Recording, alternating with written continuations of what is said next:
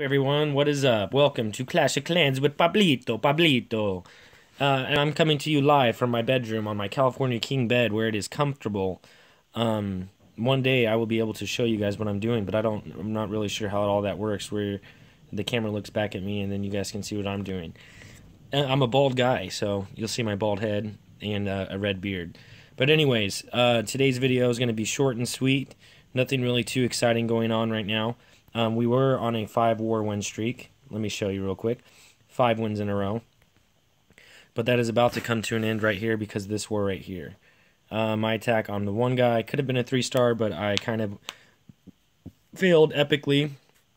Maybe not epically, just a few spells away from actually, in troop placement, from actually hitting it the way I should have. We 3-starred all the way up to the 6. And we got an 85, an 85, and a 94. So we hit those two Town Hall 10s that were really Town Hall 9s. We hit them pretty hard, but we just weren't able to get the 3 stars in order to go up there for the win. So good war. Brothers Team UZ. They 3-starred all the way up to me, the one guy.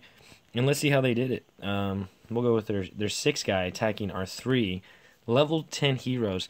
This is an attack that a gentleman by the name of Frosty showed us way back in the day with our clan. And it was pretty effective at the time. 7 healers, 12 Valks, and then 2 Hogs to try and draw the CC. But I think he ends up drawing them out without it. DK from Brothers Team UZ hitting it hard with their 6 guy attacking our 3. So this is what kind of frustrated me because I have the R3 guy, Game Changer, is actually my second account. And he has a level 10 heroes, and he just comes in and just whoops up on me and 3-stars my base, and I can't even 3-star their 3 or 4 guy with my Game Changer account. So he's creating a funnel right now with his queen, doing work with that level 10 queen. I probably need to change out this war base because it just got smashed right here. That's my cat meowing, if you guys could hear that. So there he goes, drops the rage, draws the CC right there, which I don't, brings in the hogs. Boom, bomb's going to take care of them. And just, man, this level 10 queen is just doing work. She's just taking no for an answer. She won't take no for an answer because she's just demolishing. So boom, drops the bowlers, which he really didn't even funnel the bowlers because he left that left side open, and he's dropping the Valks in with his king right there. So as you can tell, this is going to be a pretty good attack. You got that expo right there, the strong to the queen. He's still got 3 heals, and he's at 36% damage. So this dude's rocking and rolling right now. Drops the first heal, rage, queen, or the Valks go on the inside and just smash the inside of that base like it's nobody's business. Queen doing work over here on those Valks, but it's just not going to be enough. That heal's got them healed up, and he's still got one more heal with 60% damage already. Both expos down, and his queen's still up at full health with those healers healing the queen over there. Still got the king's ability, still got 2 wizards for cleanup, and he's just smashing right now. He's got a few bowlers, which will do the damage that needs to be done. Probably about to pop that king's ability right here, take out that level 21 king. And ladies and gentlemen, that's a 3-star. That's a 3-star written all over it.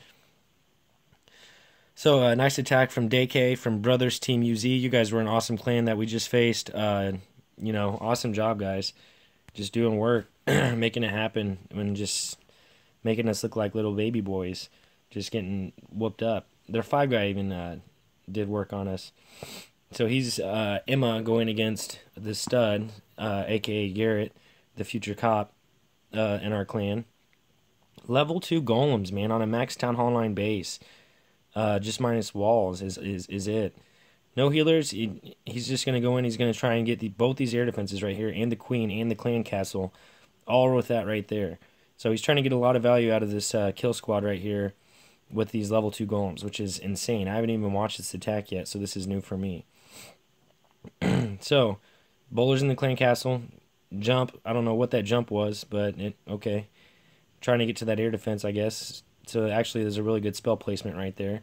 First air defense down. The bowlers smashing through everything. They're going to go over here, and I'm assuming they're going to get that air defense.